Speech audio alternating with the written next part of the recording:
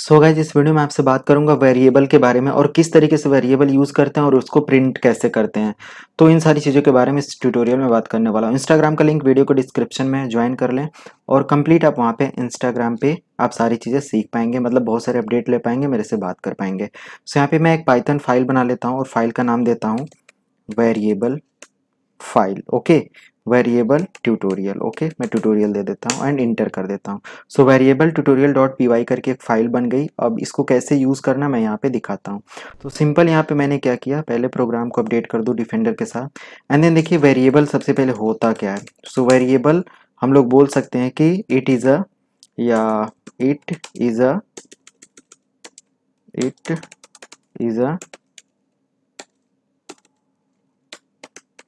Container. Container होता है, कैसे ये काम करता है सारी चीज़ें मैं यहाँ पे बात करूँगा।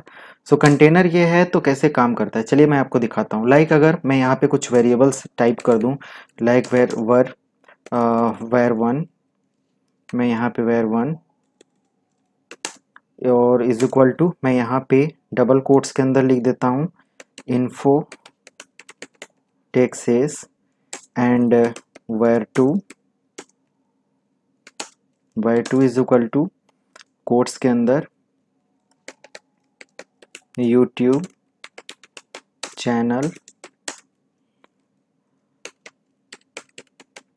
सब्सक्राइब एंड लर्न कंप्लीट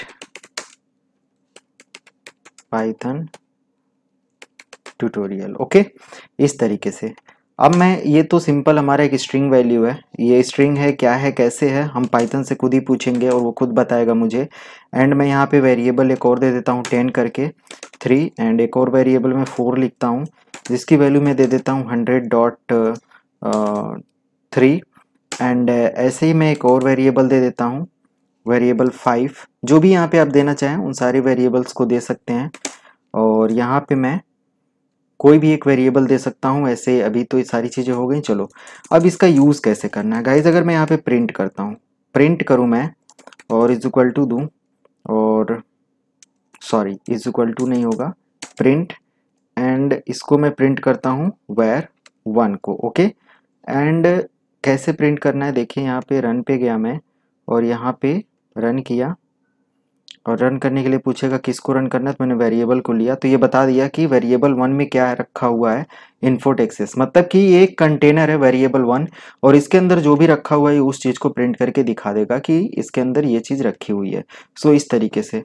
अब ऐसे ही हम लोग अगर यहाँ पे प्रिंट करते हैं वेरिएबल टू को, सो ये टू को यहाँ पे दिखा देगा कि टू के अंदर क्या है, तो यूट्यूब चैनल और ये सारी चीज़ें दिखा देगा।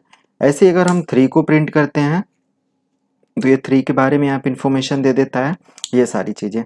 अगर गाइज यहाँ पे मैं एक वेरिएबल प्रिंट करूँ, लाइक प्रिंट करूँ वेरिएबल थ्री प्लस मैं दूँ एंड वेरिएबल टू दे दूँ एंड F10 से प्रिंट करूँ, सो यहाँ पे एक एरर आ गई क्योंकि variable three and variable to यहाँ पे देखिए प्रिंट नहीं होगा क्योंकि थ्री हमारा क्या है 10 है और वेरिएबल टू हमारा क्या है, यहाँ पे एक अलग वैल्यू है। मतलब कि अगर आप इसको ऐड करेंगे, सो वेरिएबल थ्री तो ठीक है, वेरिएबल टू को कैसे, ये मतलब कि किसी भी न्यूमेरिकल वैल्यू को कैरेक्टर के साथ ये ऐड नहीं कर सकता। बट अगर यही चीज़ यहाँ पे मैं थ्री ऐड करूँ, थ्री लिख दूँ एंड देन इसको प्रिंट करूँ, सो ये जरूर प्रिंट करके देगा कि 100 प्लस 10 कितना होगा, तो ये देखिए यहाँ पे 20 प्रिंट करके दे रहा है। अब इसने कैसे कैलकुलेट किया ये सारी चीज़ें, अगर मैं थोड़ा सा 3 यहाँ पे किया, सॉरी 3 हो गया, अगर मैं 3 4 करता हूँ या 4 3 करता हूँ, वही मैं कह रहा था कैसे, तो 110.3 इसने प्रिंट करके दिया। आप देख रहे हैं कि दो सेम अगर न्यूमेरिकल वैल्यू को आप वेरिएबल के साथ प्रिंट करते हैं तो ये प्रिंट करके जरूर दे देता है। अब गाइस रही बात यहाँ पे कि कैसे हम दो इस वैल्यू को कैसे प्रिंट करेंगे, ये दोनों वैल्यू को। अगर मैं यहाँ पे 1 एंड 2 को प्रिंट करूँ तो जाहिर सी बात ये प्रिंट करेगा क्योंकि दोनों हमारे क्या है, कैरेक्टर हैं और दोनों को एक साथ ये ऐड कर देगा। चलिए देखते हैं। तो अब देखिए यहाँ पे इसने प्रिंट करके दे दिया infotechshesh और यहाँ पे channel YouTube channel subscribe and learn complete Python tutorial. आपको यहाँ पे कंप्लीट ये चीज़ समझ में आ गई। सो इस तरीके से ये काम करता है गाइस। अगर मैं यहाँ पे बात करूँ कि कैसे हम लोग समझेंगे कि ये स्ट्रिंग वैल्यू है क्या है कैसे है, अब थोड़ा सा string float and integer value पे काम कर लेते हैं। तो स्ट्रिंग वैल्यू हमारा ये है और ये हमारा क्या इंटीजर वैल्यू है और ये हमारा क्या है फ्लोट है। तो कैसे ये काम करता है चलिए देखते हैं, ये खुद बताएगा हमें। प्रिंट में करता हूँ और मैं ब्रैकेट के अंदर लिखता हूँ। मैंने यहाँ पे लिख दिया जो भी प्रिंट मैंने यहाँ पे किया। मैं क्या कर रहा हूँ देखो आप यहाँ पे ध्यान से समझिएगा। मैंने यहाँ पे लिखा टाइप। ओके, टाइप लिखने के बाद मैं यहाँ पे एक बार और ब्रैकेट ओपन करता हूँ और इसके अंदर मैं लिख देता हूँ where 1 को मैं दे देता हूँ। 1 लिखने के बाद सिंपल मैं यहाँ पे प्रिंट करता हूँ। अगर मैं इसको शिफ्ट F10 से प्रिंट करूँ तो ये क्या बता रहा है कि क्लास। अब क्लास ये क्या दिखा रहा है कि str, मतलब ये दिखा रहा है कि जो भी हमारा वेरिएबल 1 है ये स्ट्रिंग वैल्यू है ना। एंड ये स्ट्रिंग वैल्यू होती है क्योंकि ये कैरेक्टर में है। अब यहाँ पे 3 को मैं प्रिंट करूँ, लाइक सिंपल मैं यहाँ पे 3 ले लूँ, 3, तो 3 में भी ये क्या दिखाएगा कि ये INT मतलब इंटीजर वैल्यू है। अगर मैं यहाँ पे 4 कर देता हूँ, 4 जो कि हमारा एक फ्लोट है, सो देखते हैं ये प्रिंट करता है कि नहीं। तो आप देख सकते हैं क्लास फ्लोट में आ गया ये। सो इस तरीके से ये काम करता है।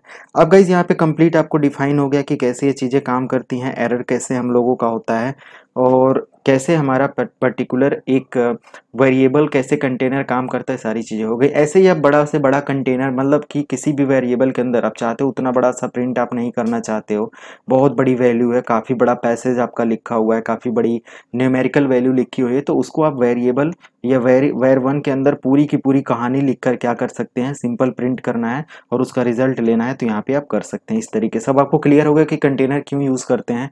कंटेनर समझिए कि एक बॉक्स है जिसके अंदर हम लोग बहुत सारा मटेरियल रख देते हैं, और जब भी हमें उन सारे मटेरियल का नाम नहीं पता होता, और बैग जैसे कि एक सिंपल सा आपका घर है, अब घर के अंदर हजारों चीज़ें रखी हुई हैं। अब मान लिया कि आप प्रिंट करते हो तो उन सारी चीज़ों का नाम नहीं प्रिंट कर पाएंगे, बट अगर आप सिंपल लिखते हैं होम, मतलब वेरिएबल एक सिंपल समझिए कि होम, और होम के अंदर वो सारी चीज़ें रखा हुआ है, और आपने प्रिंट होम किया तो होम के अंदर का वो सारा डेटा प्रिंट होके आ जाएगा। तो इस तरीके से ये काम करता है।